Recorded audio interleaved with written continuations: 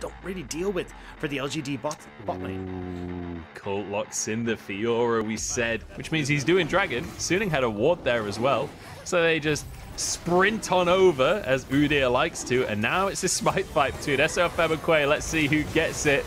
It is going to be Quay. SOFM backs away in the end. I think his smite was just on cooldown. Now Shockwave across the team as well. One kill onto Quay. It's traded onto SOFM. It's Uniboy just going to flash away, but On shuts down the kill. Peace as well, low on HP, and Bin is slamming down as he tries to end the world here. Jumps over the wall. So they need to shove that wave out, which delays a lot of time before Suning's bot lane can interact with the top side of the map. Okay, that's not a good example of how those tracer events go. Here we go. Quay stunned up by SOFM, who is just railing on the Viking. What is that? In goes Bin to finish the kill, and Quay is just spamming On Suning's side, you don't really want Cult to be involved in these dragon fights. You want the to have that 4-man unit use it, but SOFM, Jesus, Scatter Weak will not stop him. He just runs in. What can you do against the bear, man? He just sprints you down. Right of your screen.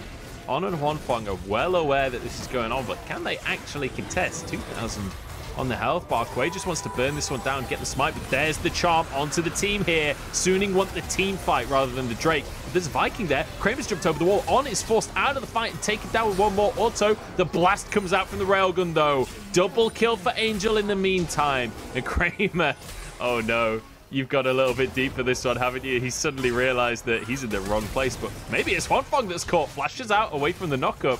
And now there's a TP. Here comes Bin. The fight has been long enough that the top laner TPs come up once again. Featherstorm can't save you now.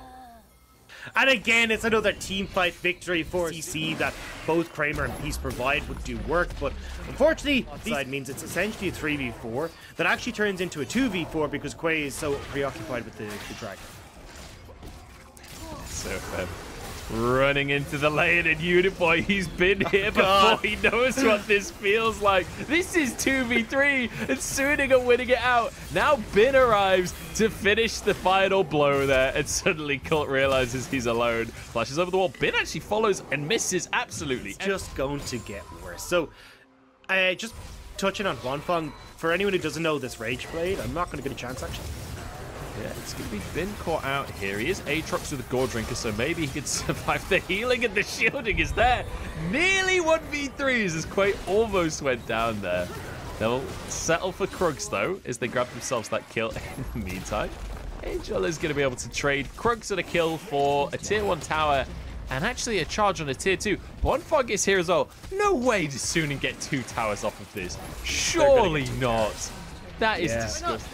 You're super far ahead already. It doesn't matter that you have maybe 2,000 gold in your back pocket. So he gets all of the attack speed and the extra range from the rapid fire cannon, but he also gets that all-important AD passive from the Rage Blade.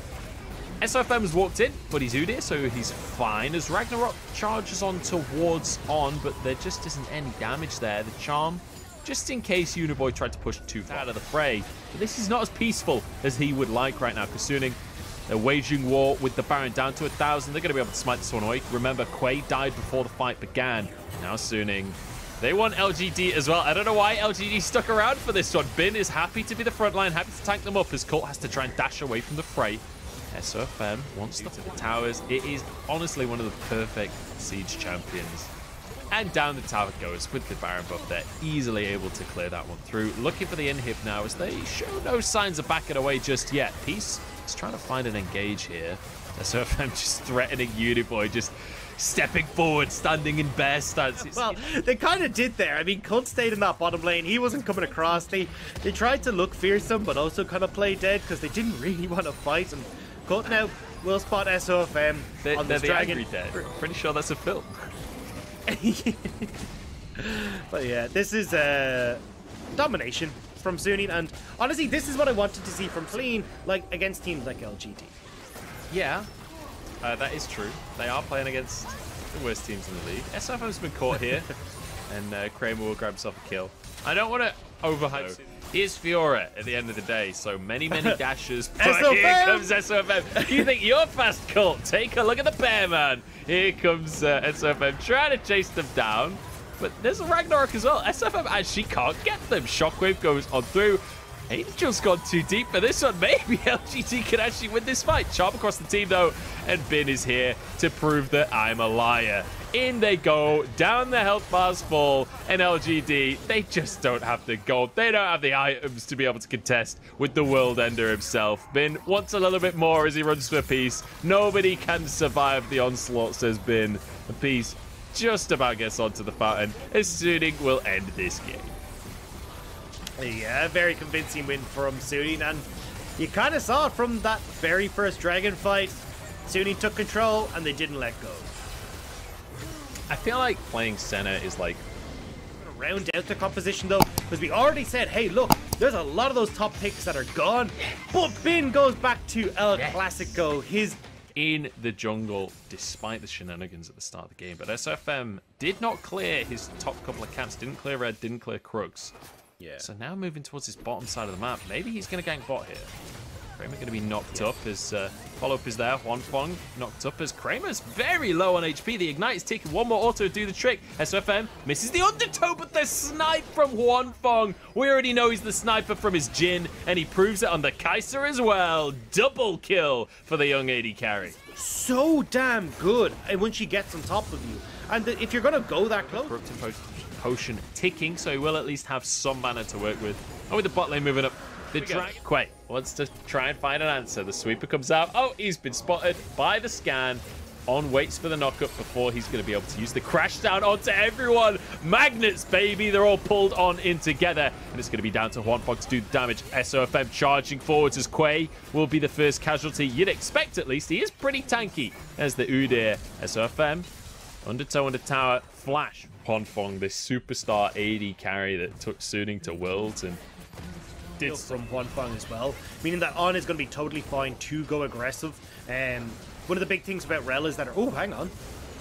We've got a bit of a fight here. SOFM knocked up. We'll use the Ragnarok to keep charging around the fight here. Undertow. Crook's good, Herald bad is the conclusion to what we're trying to say here. I think that was a good learning point. Moving on before Dagda can reply. That's where you're going to have a lot of issues for LGD as to how they're going to try and fight this. Yeah, I mean, they're not even sending the team. They're just keeping pressure over towards this Baron as well. Huanfeng secures that. And then transition that into team fighting later on. And that's certainly what we're seeing with 3 kills on the clock at 23 minutes. But LGD want to change that fact as they go in here. But On is quite happy to turn it around. Jumps into the middle of everyone. He's real tanky. Flashes out, but he should go down here. Explosive Cast doesn't knock him back. He gets out with his life. Chaos Storm finishes it, though. Huanfeng jumps in, but he can't finish any kills for himself. SOFM here. Undertow across the team. Blade Caller lines through onto SOFM. In goes Bin with the triple barrel onto Kramer. Bin, he is one of the premium gangplanks on the entire globe as Uniboy is eradicated. 3 kills, and that's the green light for the Baron. And slowly close out this game. And a Dragon as well in 3 minutes. Meantime, though, Suning 4v5 are quite happy to put some pressure on in the mid lane. They'll be able to grab this tier to do it. They certainly have a composition that can make this happen. Set up a 1-3-1. Angel separates from the team, and they can pressure every single side of the map. Oh, Peace. Trying to see if he can get in here. Yeah, Peace has gone in for the knock-up here on Crash Downs out of the play. And now Angel comes on in. Flashes forward for the QW, looking for a shockwave onto the team, but he's knocked back himself. Has to go to Zhonya as well. SOFM finds the 1v1 between the junglers. Colt doesn't have the damage to finish anyone off. And Suning might actually be able to end the game here if they can finish off a couple more kills. Huanfeng was looking for more. Has the killer instinct, but the Void Seeker. That's it. That's all you've got here. Oh, get your cheeks ready, LGD, because Dagda reckons a clappening is about to happen. Colt jumps over the wall to try and engage this fight. SOFM onto the Dragon. Colt stepping on forwards as he tries to make it happen, but the Ocean Soul is there. Shockwave comes on in. Huanfeng flies into the fray. He's 1v4 on the backline, but he's got an Ocean Soul. That's not enough. And it's Peace that grabs 1,000 gold shutdown on the Alistair. It's not what you want to see. And now SOFM is like, oh, Huanfeng wants a 1v4. I want a 1v4. Runs into the back of the team by himself. On knocked away from Kramer, but he brings down his lance. He wants to joust with Kramer, and Kramer ain't winning that one out. Quay now trying to run away as we've got On, I think, chasing for the 1v1 onto. And they're just going to chase each other around the jump. At least they're having a good humor about it. However, Uniboy has cleared out the wave, so I mean, I don't know if Suni can they end. Surely. They're just holding hands as they roam around the map together. And look at the smile on cow. He's made a friend. Smile. Look at the smile on Odd's face. He knows. Yeah, Peace though. Peace is communicating right now. He's in try hard mode. He's trying to figure out the best way to play this. It's not working. Bin's in the zone. Kramer looked like he's a bit sick of this game, and LGD knows that Suning are just waiting for the correct opportunity to actually be able to end the game.